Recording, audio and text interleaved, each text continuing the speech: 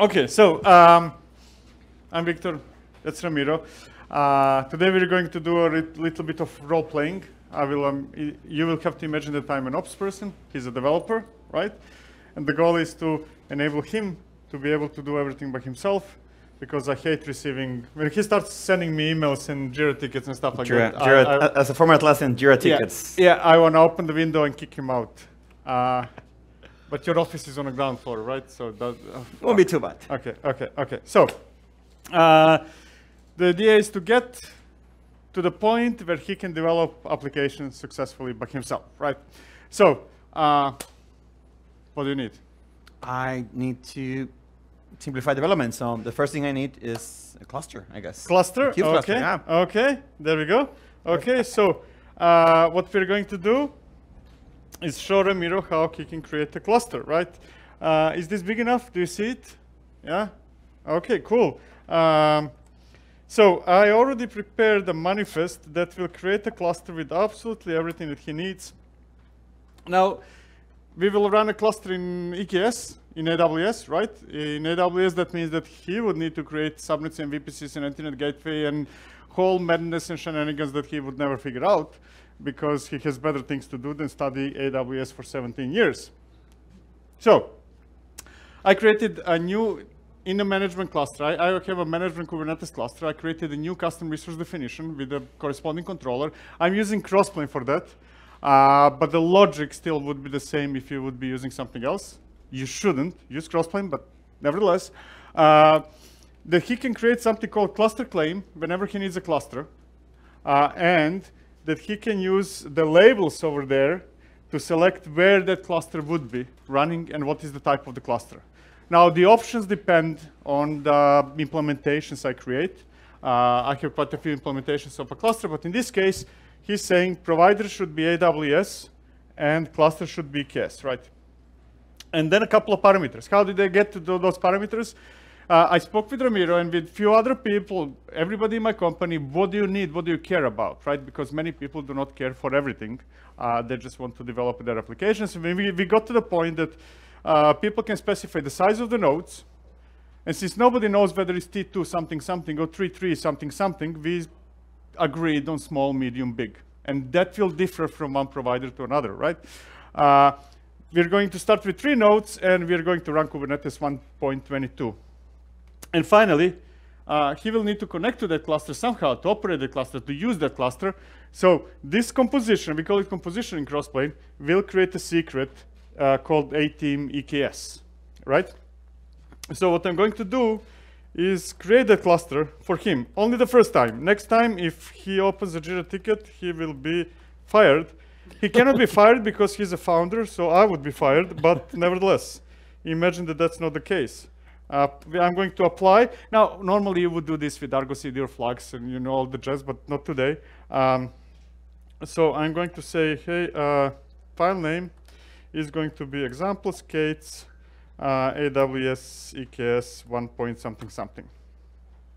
And the process of creating everything required for the cluster would start. Now, I'm cheating right now, right? I'm doing unspeakable things in a live demo, and that's mostly because it takes like 20 minutes to 30 minutes closer in AWS to create everything, so I'm saving you from that part. But I did the same thing just earlier before the session, right? Executed exactly the same command. Now, if he's interested to know what's going on, he can say, hey, let's take a look at what's going on. Namespace is, oh, wrong.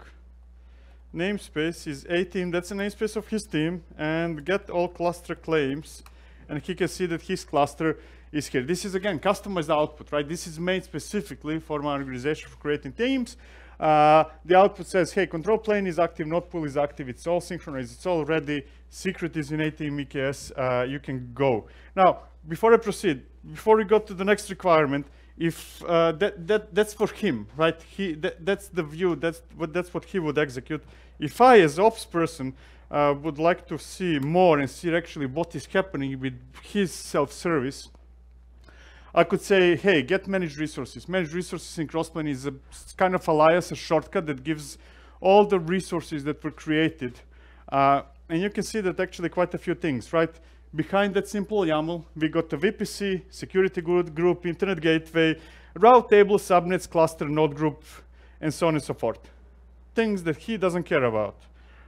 He does, but who knows? Not today. Not as a developer.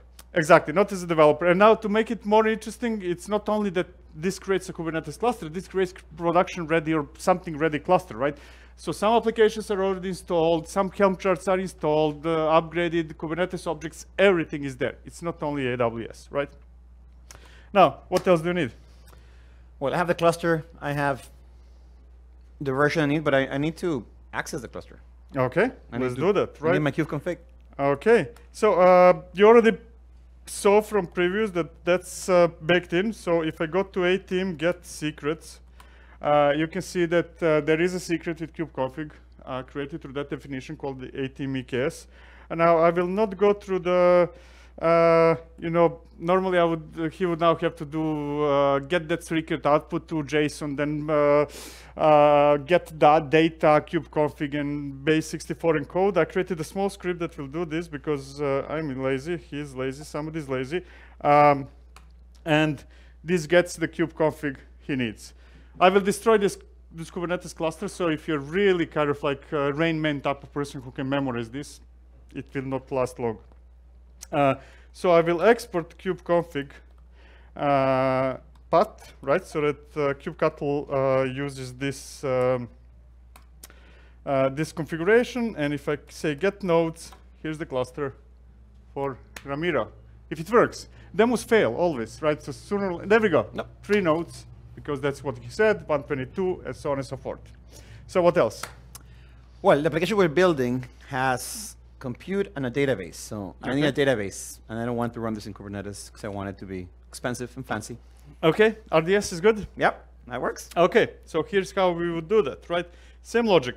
I created a service that he can consume to create a database. Again, in different providers, MySQL, Postgres, what's or not. Now we're going to create Postgres in AWS, which is RDS. kubectl, namespace is ateam, that's his namespace. We want to apply, actually, dev namespace, because this is your cluster. This is for your development. Apply whatever is defined in examples, SQL, AWS. I think you have an extra namespace name. What did I do? Ateam dev. Oh, yes, I do. Look at that. If he started correcting me, then we are not going the right way, man. Okay, so again, simple definition. Now, I intentionally executed first before I show you how this happened and what happened, simply because it takes 4 to 5 minutes, give or take, in AWS to create a database. So I'm biding my time. So here is what I create. What he can create, anybody can create, right? Another definition, right? So another custom resource definition that will do whatever needs to be done, but is interface that is specially made for the people in my company. It says, I want to claim SQL, right? I want to create an SQL claim. The name is whatever, right? All the definitions are whatever you want them to be. Through labels, we're going to specify what we want, like AWS Postgres. It could be AWS MySQL or whatever number of implementations we have. Some parameters, only the things that the rest of the people care about, everything else is hidden, and same logic like with cluster. The secret with authentication to the database is going to be stored here. Now, for those of you who are actually, let's take a look first. What's the status? kubectl --namespace namespace dev get SQL claims, right? And you should see that it's not ready, false, right? It takes 4 to 5 minutes, give or take, to create and manage database over there. Now, if I would be, again, and remember, at the beginning, I was going to my management cluster. Now I'm in his cluster, in completely new cluster, nothing to do with what I had before. And if I say get managed, I can see all the resources that are managed right now in that cluster. It will take a moment or two or something like that. It doesn't matter. We're going to get through that. It's going to happen. It's going to happen, maybe. It'll work. It'll work. Live demos. Okay. Almost there. There we go. Right. Again, a bunch of stuff happening because a bunch of things are important and necessary in AWS, but not for the end users. What matters here is that you can see the RDS itself is being created while I speak. Now, while doing this, I mentioned before that I'm doing this through Crossplane. Since a couple of more minutes left until it's done, let me show you how I did what I did, how I created the service. Now, there are two important components in how we create those services. One is a definition, and another one is composition or implementation of that definition. Now, in this specific case, I have packages SQL, the definition, and this is where I defined what we call composite resource definition, which essentially creates a controller and custom resource definition in Kubernetes. And what this does is defines open API schema that says what is the schema that will be used to define that something, right? And in this case, you can see that I have properties and this version size namespace, right? Whatever I want. It's up to me to define the schema. And then we have one implementation of that schema, which is AWS, right? And here I defined what it means to run a database, whatever that is, right? Whatever is required, which could be a combination. It could be only AWS, it could be Azure, it could be combination with some Kubernetes resources or anything I want, right? Now, where was I? Let's see whether this is running. If it's not running, I'm in trouble. Still false. Okay, tell them about what you're gonna do. What do you want to do later when I finish with this? So what I want to do after that is start implementing the application. Okay. You know, we have to build some software so we can make some money eventually. And for that, I want to use Octeto. Okay. So Octeto is an open source project. It's a CLI. You can get it at github.com/Octeto, Octeto, that lets you develop directly in your cluster. Instead of having to write code locally and then build, push your image, or use something like Docker Compose, you can use the same manifests, the same code, and just launch your application in Kubernetes, run Octeto up, and develop right there. The same way that Crossplane simplifies all the provisioning of infra, Octeto simplifies all the dependency management and definition of what development means for your application. Okay. Do you need anything else? Well, I need to access the database. You need to access, because right now we have a cluster for your applications. We have a database server. I have kubeconfig, so I can use Octeto, but I need the credentials. You need the credentials? Okay. Database, right? So that part is easy. Get secrets. No, get secrets, right? Here's the MyDB. That's your connection, right? Now again, I will cheat a bit, and instead of doing kubectl this and that, I'm going to parse it with a script that I have here that will no. Yeah, dev the namespace. There we go. All right, those are the credentials that we're reading. At the same time, apart from the credentials created by Crossplane, I also use this opportunity through a script to create a new entry called db-uri, U-R-I, or whatever it's pronounced, which is what we need for the next thing, because the server itself, now we're going to switch from Crossplane to something else. And that something else is that we need to create a schema in that server. We need a database, we need schema. I'm going to use schema hero for that. Actually, this is a showcase of how that composition that creates a cluster installs everything that is required in the cluster. So some of the things are already there. PostgreSQL.sql.crossplane.io, right? So Crossplane also already created a database there. There we go. It's synced through database in that server. I will skip the part showing you in UI with colors. You need to trust me that that works, probably. Yeah, I think that we're done. I think that I'm going to let now, I will let you do the Octeto part. Perfect. So I might have forgotten something in the demo. If I did, then it will fail, but we'll see. You know. That's what live demos are for. So we have the cluster, we have the database, we have secrets for everything. So the next thing is for us to develop. And I'm going to show you, the first thing I'm going to show you is Octeto YAML. Octeto YAML is how you describe what your dev environment looks like.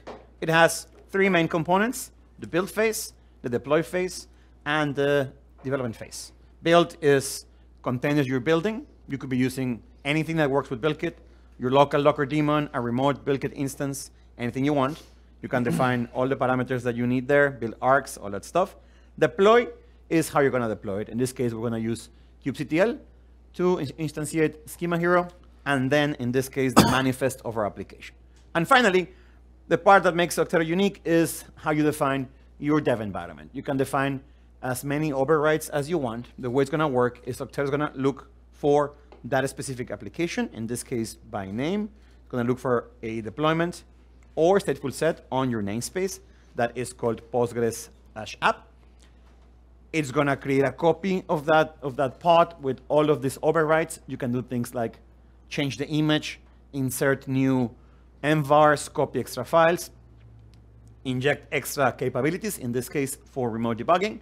And also, it's going to keep your code synchronized between your local machine and your remote environment. So everything's there.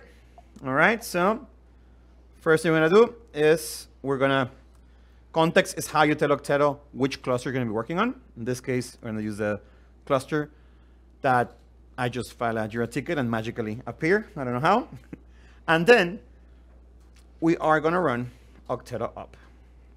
And in this case, we're going to use my namespace dev. Octero, if this works, it's going to use the instructions on the build and deploy phase to build the image if needed, deploy your application, in this case, both Schema Hero and Kubernetes, the case.yaml file, and then with Octero up, because if you see up there on command, I have bash, is going to create a remote terminal into my pod in Kubernetes. All my code will be synchronized and all those things. Other things that if you're curious when you're using Octero, you can do ps-aux. You'll see we're running an SSH service to do the file sync. We have syncing for file synchronization and a couple other things there. Everything comes in single binary. It works with any container image. We use beautiful portable Go binaries to inject all these things so that you don't have to customize your Docker images. There we go. Pull the dev image, synchronizing files. And here we are. All right. First thing you get here in this remote terminal is, I'm going to dump the environment, because one of the things that Octero does for you, because you're running on Kubernetes, is you automatically inherit the configuration from your application. In this case, if you look at, or I'll show you in a minute, our application definition, it's mounting all these secrets that Victor created on my namespace as envars. This was done by my application, not by Octero, and my dev environment will automatically inherit these things. So I'm there, the same thing. Now, if we look at all the other files to kind of see what happened. Here on YAML. Oh, what happened? Oh, we are in the wrong folder. I don't know why, but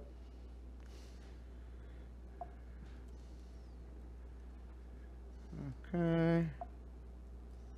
Like demos. And here we are. The code's here. Great. So you'll see that this is the application definition. All the secrets are here. So we are reusing the same manifest, same configurations, all those things. But now we are in Kubernetes. So what this means is I can directly run my application there. I'm going to install dependencies. It's going to start my process. So on top of this, Octero will get you remote ports for your API, for your debugger, all those things, which means that if I go here, let's see if this works. Local host. Almost. There we go. Almost. There we go. We have the application up and running. And look here. This is the application that I'm working on. Now, because I'm rigorous, I can try this and say, hey, prepare demo for talk. Sure. And here's kind of the first step. We have a dev environment. Everything is running there. Now, what's cool about this is that I can go here, or I think it's cool. And that's the reason why we built Octero. And I can make any changes here, and it will automatically be applied on this remote dev environment. So in this case, I'm trying to delete this, but, and this is the feature I'm working on. If you look at developer tools, you'll see that the endpoint is failing. No, here. There you go. The endpoint is not found. So what I'm going to do here is quickly implement this endpoint. I'm cheating. I have the code ready. But here's one of the things that I really like about Octeto and the speed it enables, right? I'm going to save this file. And then I'm just going to add it here. Same thing here. I'll save my file. Octeto will synchronize this with my remote environment, which means that in this case, I can just run the same command again. Go run server. It'll have the new code, so I can just load it here. Refresh this, make sure I have the latest. I can now delete it, and now it will work. I'm developing directly in my cluster. I didn't have to rebuild anything. This is a simple example, but I'm doing things end to end. So imagine you have a bigger orchestration, 5, 6 services talking to each other, configurations, all those things. So this is what Octeto gives you. The other thing you can do that I personally find super useful is you can do things like remote debugging. You can forward other ports. In this case, I'm not going to go through it right now, but you can create your launch JSON configuration. Octeto will automatically forward the ports, in this case 2, 3, 4, 5, and by using the remote debugging interface of Go, you can attach directly to the container, debug step by step, see what's going on, rather than having to do it the old school of like build your container, add some logs, build your container, push it. The main idea with Octeto is to help you go faster by giving you this fully integrated environment with your code, and that works with any service. The way here we targeted one service. If you have multiple services, just point to whichever you want, and you can develop that way. And this works on any Kube cluster. Whatever you have it, all you need to have is the permission to deploy and port forward. And this works bare metal, hosted, Minikube, anywhere you want. So we have a feature. I'm done. Seems like I'm done with my work. That's our talk. We prepared even slides, which we chose not to show because we forgot about them, right? There are slides. That's okay. Anyways, what matters is that check out both projects, Crossplane. It's all open source, at least, open source, Crossplane, and Octeto. And any questions? Shoot. So I want to make sure I understood that correctly. All of the definitions for the internal, developer custom manifest, that's all just Kubernetes resources that you can deploy into the cluster, and then that creates Yes. So essentially, among many things that Crossplane does, there are 2 important things. First, it gives one-to-one relation. So when you install Crossplane, you can install providers. Like in this case, I installed AWS provider and Kubernetes provider and so on and so forth, right? And those providers give you one-to-one relation between a custom resource and something, like in this case, AWS, right? So I got resources in my Kubernetes clusters that match all the resources in AWS, right? And then the second part of the story is what we call compositions. They allow you to create new interfaces that combine some managed resources, stitch them together, create relations, and so on and so forth, so that my users are not using the resources from those AWS, in this case, providers, but I create new resource and tell them how to use those compositions, right? So in majority of cases that I know of Crossplane users, they don't use directly those resources. Like, hey, let me create EC2 and let me create this, but create those compositions and then expose them. The idea really, among other things, is to enable people to create internal developer platforms, right? Now, on top of that, you would have other things, like Octeto. Or, for example, the previous talk was about Backstage. Backstage is one of the tools that I see most of the time used together with Crossplane, right? Because it allows people to create that graphical user interface. But still behind all that is Crossplane compositions that you as a service provider, when I say service provider, I don't mean AWS, but providing services internally in your company, you can create them and expose them to your users. I'm old. I often forget the question. I have no idea whether I answered and what you asked, but let me know if that's not the case. Did you even get close? Don't encourage him. Tell him, like, no. No, that's one of my favorite use cases for Crossplane is that you can create like the composition called DB, and then even you don't even have to expose that it's AWS and Postgres. It could be as a, hey, DB, small, medium, large. And then as a developer, I'm like, hey, it's my dev environment. I want a small DB. And I don't have to worry about, and then he worries about making sure we're all in the same standard version, same patch level. That is a very powerful thing as you build these abstractions, because you don't want developers to pick like the version of Postgres, because it's, it has to be a decision of the team, it has to be a decision of support, like other things. I think that's one of the, you can have two approaches when building or exposing services to end users. You can have, and both have merit depending on the context. One is highly opinionated vendor by vendor, right? Which figures out what you need, and if that's what you need, great, right? But usually in bigger organization, you cannot just use something opinionated by vendor. You want it to be tailor-made for you. When that's the case, then that's potential solution to create specific services. Anybody else? Come on. Going once. Going twice. Okay, you can tackle them in the hallway, except for, code appropriate and so forth. Thanks very much. He's wearing a green one, so you can tackle him. Thank you very much. All right, we're also perfectly on time pretty much.